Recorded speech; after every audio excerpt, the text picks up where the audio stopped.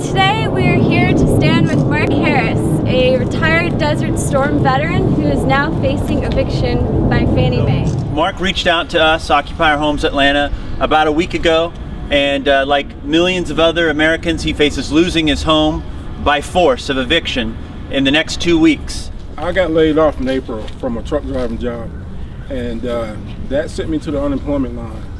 And once I got to the unemployment line, I found out that I was eligible for a program called Home Safe Georgia. And I applied for that program. I applied for that program on May the 2nd. And for 4 months, we've been back and forth with the mortgage company trying to get a modification. And as late as September the 22nd, I had a verbal deal. They said that because I was working with Home Safe, the foreclosure would be stopped. And I came home on the 9th of October, and there's a foreclosure notice on my door saying, get out now. So that's not right. So I had to elicit some help from my friends here, because alone, they're not gonna talk to me. If this can happen to me, this can happen to anybody. Mark, we appreciate you and all your years of service with UPS and with our great union, and we're going to do everything we can to defend your right to hold on to your home. You served our union, our country, the company you worked for so many years, and you know, we're a day before this election, but the issues impacting working families are going to continue one way or another. Yes. And we got to continue to fight for basic rights. If you've paid into this home, now it's with Fannie Mae, a government agency. Right. They should do the right thing and allow you to keep your home and stay in your home.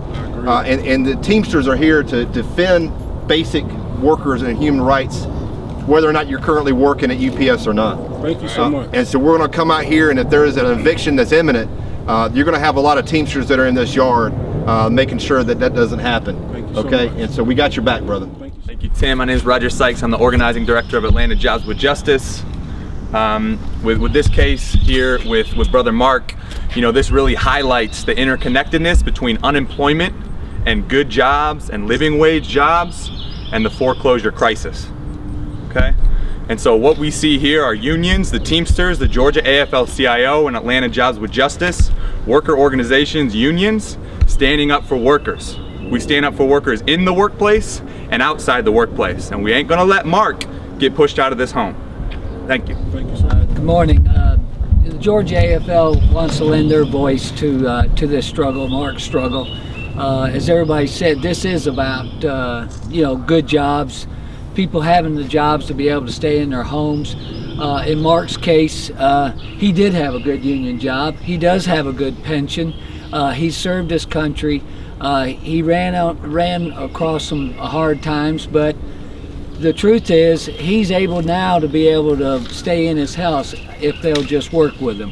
Right. And when you have people that are trying to do the right thing, and then for government organization like Fannie Mae not work with the homeowner, it's very disappointing. So we're here to help do whatever we can. We'll make some phone calls to whoever we think it might help to help Mark in this process.